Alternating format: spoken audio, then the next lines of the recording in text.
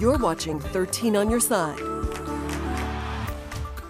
Calls for answers came from the Grand Rapids community this weekend. From rallies and marches to a gathering of leaders, it all surrounded one name, Patrick Lyoya. Good evening, West Michigan. Thank you for joining us tonight. 26-year-old Patrick Lyoya was shot and killed by a GRPD officer on Monday. Since then, community activists and city leaders have demanded the release of body and dash cam video. Hundreds marched on Saturday, including Patrick's family, to protest his death. Now the family has enacted the help of National Attorney Ben Crump. Crump spoke today during a forum hosted by Kent County Commissioner Robert Womack. And 13 on your side's Justin Bachman was there. So Justin, what makes his attendance so significant? Hey, good evening, Elena. Ben Crump has represented, among others, the families of Ahmaud Arbery, Breonna Taylor, and George Floyd.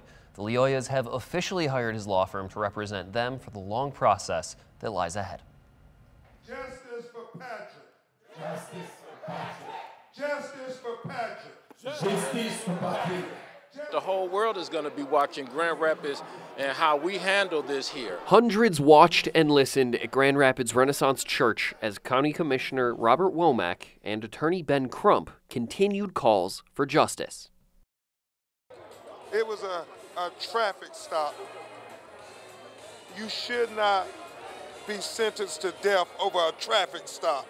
Crump is a civil rights lawyer, and he's no stranger to defending families that have lost loved ones at the hands of police. So I think about Patrick and the possibilities of what he was to become. As I often think about Trayvon's possibilities, I think about Breonna's possibility. I think about Ahmaud Arbery's possibility. And that's why this is so heartbreaking to us.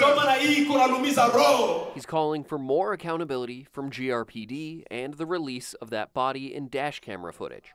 A young black man was killed a couple hours away from here, and they showed him doing something wrong, and they released that video immediately. But when the shoe is on the other foot, and it shows the police doing something wrong, they try to delay. That video is part of an active investigation, but Grand Rapids Police Chief Eric Winstrom has said the video will be released before Friday at noon. Then we pray for due process. We want nothing but equal justice. That's all we've ever wanted. We are not against cops. All the police are not bad, but we are against all those rotten tomatoes. And the only way to save Grand Rapids, we have to get the rotten tomato out. At one point, Crump turned away from the crowd, directly addressing city leaders. Madam Mayor, Mr. City Manager, you understand we all want the same thing. We really do.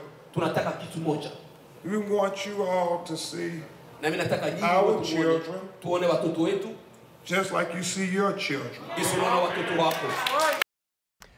The Lyoya family claims that body and dash cam video, as well as a video taken by a passenger at that traffic stop, show a Grand Rapids police officer shooting Patrick in the back of the head while he lays on the ground. 13 on your side has not seen the video in question and cannot verify the family's claims. Grand Rapids police have said it will be released by Friday at noon. Thank you, Justin. Activists say they are planning to rally Tuesday to continue the call for justice. It will begin at the corner of Pearl and Monroe at 5:30 and end at the City Commission meeting at 7 p.m. We will continue to follow this story. You can stay up to date on the latest by heading to 13onyourside.com.